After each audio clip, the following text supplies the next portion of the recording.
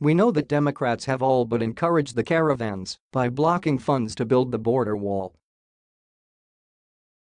And we also know that there are groups of liberal activists who are helping these caravans with supplies and legal help to cross the border. But another man is really to blame for our new border crisis and the 20,000-strong caravan. A powerful president. From the Washington Times. U.S. officials said Mr. Trump's frustration has flared after the Mexican government of Andrés Manuel López Obrador took office in December. Trump is mad, and he's not going to let the Mexican president get away with it. President López Obrador broke with his predecessor by welcoming Central Americans into Mexico. He's gone as far as offering them assistance and visas. This has all but ensured migrants can easily move through Mexico and attempt to jump the American border.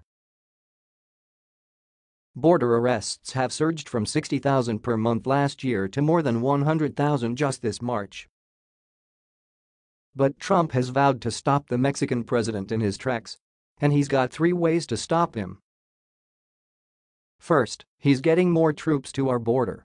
National Guardsmen will assist Border Patrol to secure our border and ports of entry.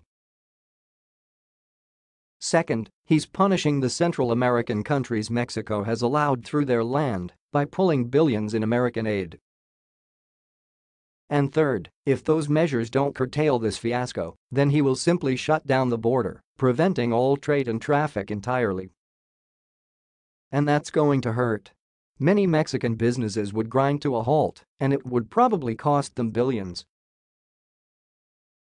Trump is putting on the pressure, and now he needs Americans to support him as Democrats try to stop him.